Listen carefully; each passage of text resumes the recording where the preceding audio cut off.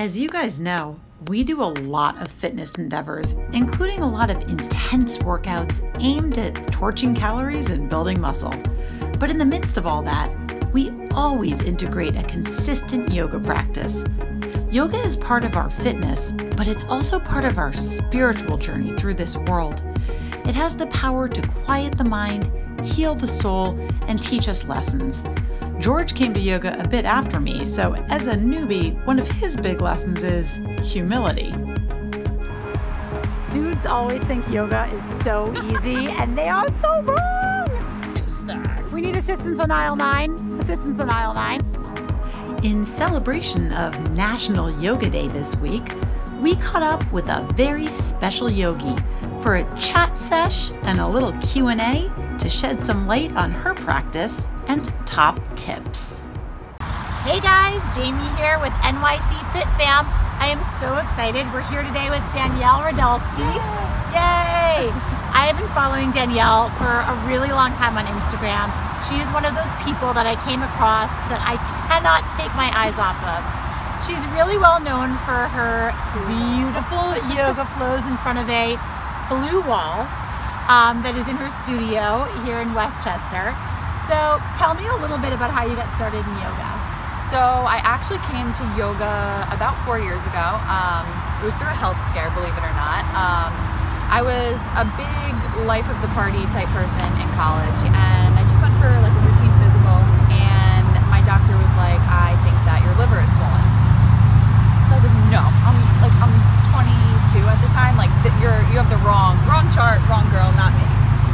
So long story short, I was basically just not taking care of myself. So just on a whim, I went to a yoga class with my roommate, and that was it. That was pretty much when my love affair with yoga started. That is amazing. So you're actually kind of blowing my mind right now because we've shared a little bit on NYCfitfam. So George and I also came from the party lifestyle. Yep. I worked in PR for nightclubs for a very long time, and George works in the music industry. And like about a decade ago for me, my life was going, woo! Yep, I hear that. And what ended up happening was I found health and wellness, and I found fitness. And in the fitness community, I found a community of a tribe. So it sounds like we have a very similar story. So it's obviously National Yoga Day today, and it's a day to celebrate all the good things that yoga gives all of us. I have a question. So why does yoga make you feel so good? Like sometimes when I'm having a really crummy day, I know intuitively that going to a yoga class will probably help turn things around. But I'm usually like, oh, what's it gonna do? It's not gonna do that much. And then I get there. And I'm there for literally 3 minutes, and it's like the world opens and it turns my frown upside down. What is that? Why is yoga so yummy? So for me, yoga is a bit of an escape. So when I go to take a class, it's a break. I don't have to think. I'm not thinking about what I'm gonna do next. I'm not thinking about what I have to do later. It's a time for you to really live in the moment. Like I shut my brain off and I commit to going in there and taking care of myself and focusing on my breath. I'm a big believer in energy too, so I think that if you're connecting with an instructor, you're connecting with the place that you're taking a class, you'll also get that aha moment. Girl, you were speaking my language. And sweating. As soon as you start to sweat, don't you feel better? I mean, you do feel better. The number one reason I like working out, it's not because of weight loss. It's not because of burning calories. It is because it is truly the only time of day that I'm actually present. So I put it out there to you guys on our NYCfitfam Instagram account. What questions do you want to ask Danielle? And you guys definitely had some. So let's go over a few questions that people had about yoga. Yeah, let's do it. Okay, so at Jonatown asked, he really wants to know more about yoga for beginners. He's a complete newbie. We also got this question from Mahogany Drive. Okay, so I get this question a lot. My number one thing is to stick with it. And for the first like 4 or 5 classes, once you start to have a little bit of a handle on what these poses are and what these movements are, you're gonna feel so much more comfortable and you're gonna enjoy the practice more. This one is from @EatLovePlank. I love that handle. Also, @ValerieFittin asked this question. I think a lot of people want to know this. How to push past the burn and get out of your head. Please, Danielle, tell us how to get out of our heads. I wish there was like a magic, like, do this and you'll never feel it again. For me, what helps is I use counting, I use my breath. So if I'm holding a plank, I'll say, okay, I'm gonna count to 20. The more that you're actually focusing on your breath and not so much on the logistics of the movement, the further you're gonna be able to push yourself. So, and that's a practice. That's not, it's something I work on in every single practice. The practice is to push through when it gets hard, and to find the way to keep going, and then that transmits into your daily life. Yeah. So our girl, Jewel_FitMom, she asked, what are some moves to help stretch the hips for kickboxers? Interesting. Super good. Kickboxing is super intense, so opening up those hips is really important. A couple things I would suggest. First is going to be warming up with a few high lunges with your back knee lowered. So what that's going to do is really warm up your front hip flexor. From there, once you warm those up, I would suggest doing a pigeon pose, a lizard pose, and a reclined figure 4 stretch. All of those are things that are really going to get also into the outside of your hip, like almost underneath your glutes, which, you know, obviously kickboxers using those legs, using your glutes, using everything. So I would say that those 3 or 4 stretches would be killer.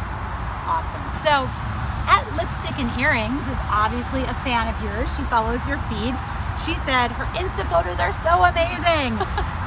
What are some of your favorite moves? Okay. I would definitely say headstands are my favorite. I think just because I'm finally feeling like confident and comfortable in them to do a lot of fun variations.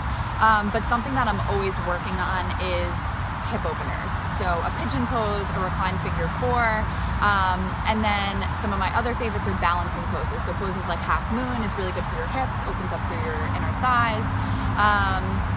Yeah, so those would have to be my 3 favorites. So I love seeing you do this headstand here. So what are some of the benefits of inversions? So inversions, for me, I teach them at the end of the practice. Something that's really good is that just your legs being over your head, it helps drain all of the blood back into the core part of your body, into your heart, into your head. That's one of the reasons I love them. Another reason is the strength that they create. So whether or not you think you're using it, you're using that core. The core is something I cue every single move of every single class that I teach.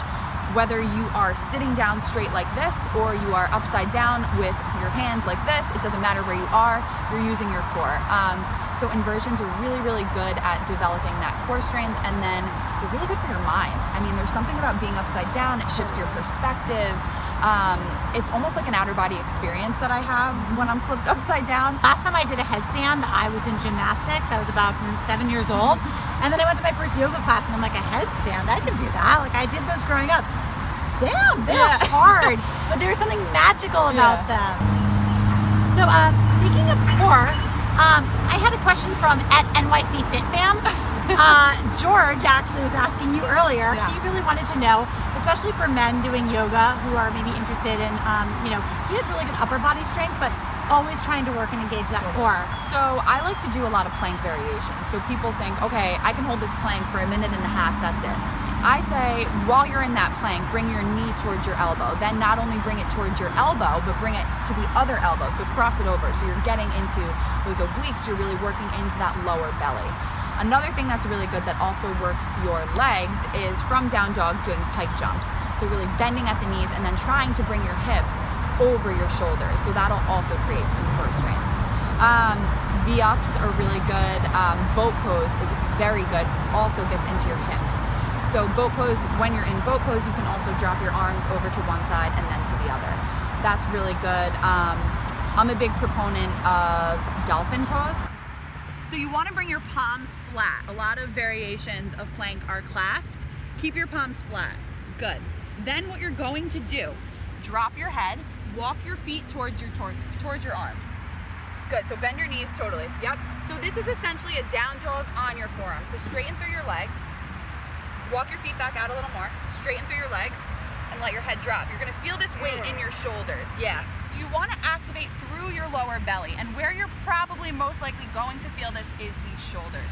You are using your core, but this is killer. Anybody that asks about, okay, forearm stand, okay, anything like that, that is this pose. So dolphin pose and then going into a plank, that'll get into your shoulders and into your core. So speaking of weakness or tightness, at Sweat and Heels. Hi, Rachel. She asked, can you try to find out why my shoulders are so tight and weak when I'm in downward dog? Am I injured in my shoulders perhaps? Okay, so this is common in down dog. People get frustrated with their arms. First thing I would suggest is to try widening your stance. So anybody with tight shoulders, walk your hands out just a couple inches towards the right and towards the left. Good, so just a wider stance on that mat is going to give your shoulders a bit of a break. Well, that was sufficiently amazing. I feel all limbered up and I didn't even do anything. Babe, how are you feeling? I can't wait to try that downward dolphin one more time. Yeah. I could tell. I could tell that was really your favorite. Yeah. And the Vibo, that was good too. I like that one. You like that one? Yeah. Extra swimming. You know what? I always think it's great when dudes are good sports and they take something that's a little out of their comfort zone, and yoga is for everybody. So I think that's also what we're trying to convey here. 100%. So Danielle, thank you for joining us. It was such a treat. Where can people find you on Instagram? At Danielle_Radulski. Awesome.